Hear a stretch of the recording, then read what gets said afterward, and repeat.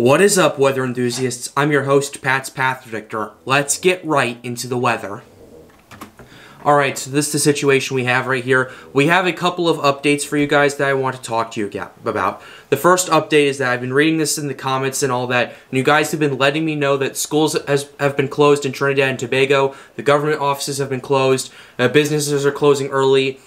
So I just wanted to address that first and foremost because that's what we like to see. Honestly, we like to see people taking this seriously, and kids, even though they're missing school, hey, it's for a good reason. There's a bit of a tropical storm moving through. So yeah, please, I want to say thank you for leaving that in the comments below, keeping me informed about that.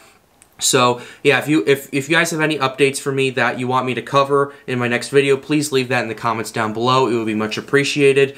But with that being said, I do have the second thing I need to talk to you about. So this is the second thing real quickly. This is the satellite imagery right here. We're actually going to go ahead and pause it to the last frame right here. And I'm going to kind of explain this to you. So if we take a look at the current storm information, better yet, the NHC cone, the center location is about 10.1 degrees north according to the National Hurricane Center and 59.5 west. The sustained winds are at 40 miles per hour and it's moving west at 24. And that's a pretty fast speed and all, but there are some very kind of concerning things I want to talk to you about.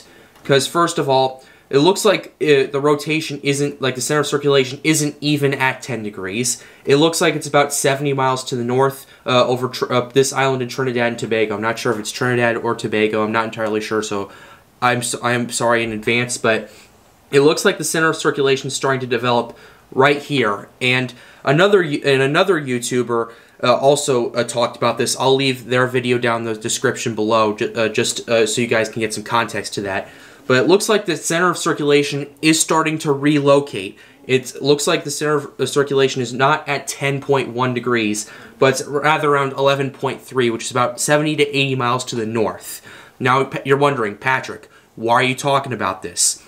Well, that 80 miles could make one hell of a difference. Let me explain it. Because if we take a look at the HMON model, this thing actually has it moving off the coast of Venezuela, through these islands right here, including Aruba, and then moving through into Nicaragua. That 80 miles would put it further up to for 80 miles north makes it the difference, because if you look at the NHC cone, this thing is potentially making landfall in several areas, including the mainland of Venezuela and Colombia. 80 miles to the north, it's in completely open water. And if you take a look at the wind shear right here, that basically it's still an open season right there.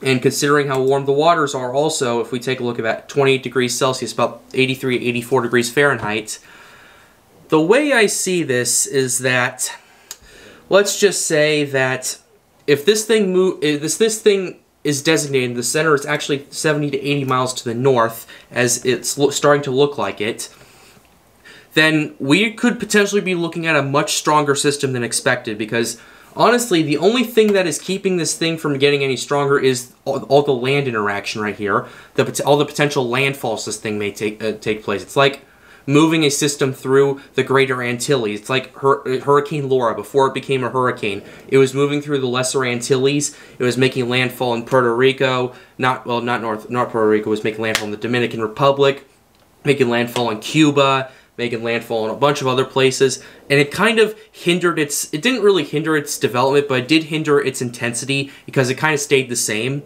So, yeah, and then after that it went to the Gulf, and it started rapidly intensifying to the Category 4 hurricane we now know and really are shocked about today, and before it hit Lake Charles, Louisiana. So, yeah, that's why I'm talking about this, because this thing is 70 to 80 miles to the north. We could be looking at something larger and stronger than a Category 1 hurricane at 75 to 80 miles per hour. Because if it's over those warm waters and that weak wind shear right there, we could, I think at this point, Category 2 hurricanes on the table, major hurricane starts to get in play, and also that moves the target location from central Nicaragua, and it puts parts of northeastern Nicaragua and Honduras in play. So that's not good, and And this has been starting to redevelop and relocate since this morning. I've noticed that. The convection's getting a lot more organized over here. And the situation that I'm looking at, it's... Yeah, this thing looks like it's actually going to be a little further to the north than expected, which means it's not going to be directly in the line of those islands, which is likely the only thing that's hindering its strengthening. So, yeah, I wanted to make this video to let you know about that. But with that being said, it's going to wrap up this video. I hope you enjoyed it. Be sure to leave a like and subscribe to the channel if you are new. It helps me out and helps me make more videos like these. The goal of this channel is to get more people engaged with weather.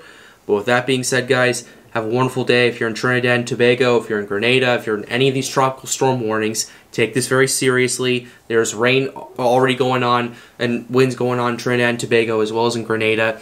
So, yeah, I'll continue to update you guys as this develops. This thing ends up actually relocating. The NHC designates a new thing.